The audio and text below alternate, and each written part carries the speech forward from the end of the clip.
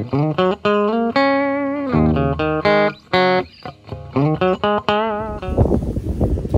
guys, Amy here. Well, today I'm going to be taking care of our Moringa plant. I have two of them that the last couple of storms and the last bad weather we had, they've completely have fallen down. And so I got to take care of them. I even have the one over by my car, which, I don't know, yeah, you can see it right there. Yeah, it's resting on my car, so I got to take these branches down. So what I do is I go ahead and I harvest the leaves. I will go ahead and show you how I do this and how to cut this moringa. Moringa is a like a super food. It's grown a lot in the subtropicals. It has a very long tap root, but it is great. It's nutritious. It has lots of vitamins and minerals, and they also grow this in the in South Africa as a way to help with the nutrition for the people down there, because it can grow in sand. This stuff can grow really, really good. As you can tell with this one, I got a couple of seed pods, and I'll show you a close-up of the seed pods in a minute. So with this particular one, I'm just going to trim up to the seed pods, but if a branch doesn't have any seed pods, I'm going to go ahead and take it down. I did one branch earlier last month, and it's already sprouting new growth. So I'm just going to go ahead and get these guys trimmed up because they are a soft wood. So unfortunately it bends when it gets heavy, and these guys, I need them to kind of grow more upward than outward right now. So I'm going to show you everything in just a minute. Okay, this is the one that's near my Jeep. I am going to go ahead and cut all those branches. This particular one, I don't have any seed pods on, but you can tell it's taller than the roof. It's starting to bend. It's getting heavy. So I'm going to go ahead and take it down a little bit. And then this one seems to be doing okay. I just have the one branch. So I'm going to take that one down because it is bending, and probably this small one right here too. So let's get started. Okay guys, I couldn't get a good angle because of the banana trees were kind of in the way of the leaves, but as you could tell, got this one all short, and I cut the one off of that as well. But you just want to leave like a little stump, because what will happen is at all these little nodes, not sure if it'll pick it up, it will start sprouting new ones. This one doesn't quite have any new growth coming. Oop, that's thunder. I better get a move on.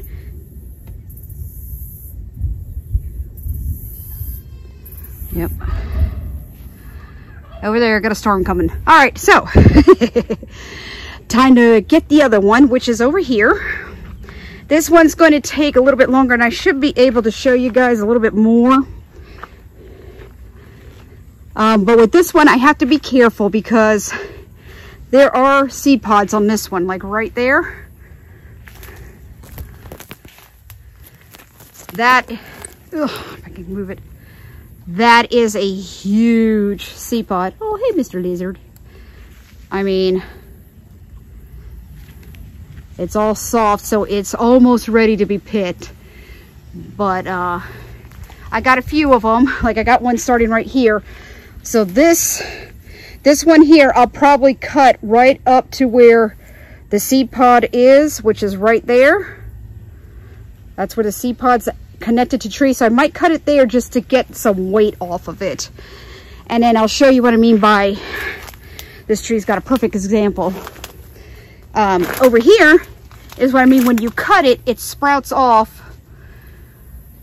new ones right off the limb. So this one I'll probably cut till about here if it doesn't have a seed pod, just so I can let these branches grow. All right. Ugh. But this is my big one. This is the first time. This was one of the first ones I planted for Moringa. So it's a very big tree. And we're going to get going.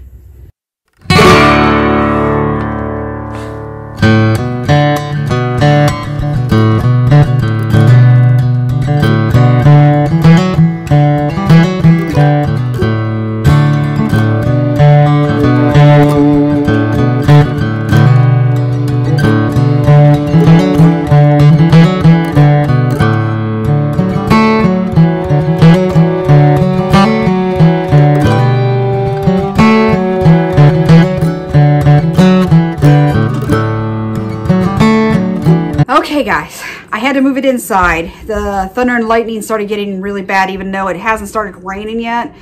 And obviously in Florida, you don't want to deal with the lightning. So, the Moringa. This plant is very nutritious. The leaves, you can pick them off and eat them raw. They have like a little, at the end, there's like this little little spice. It's not bad, not as strong as pepper, but a little bit lighter than pepper. It's really good. So what I do with the tree branches here, obviously got a whole branch, this part I will put into our bananas, let it decompose, because even the stems hold nutrition in them, and bananas are heavy feeders. Now, branches like these, where you can see the yellowing, see how it's not quite as bright green as this? These types of branches, I will also give that over to, I'll keep them separated. I'll give them to my chickens, the goats, the turkeys. It's nutritious for them as well. But with these, all I have to do is just break off the stem. It's that easy. And then I will group a bunch of these together.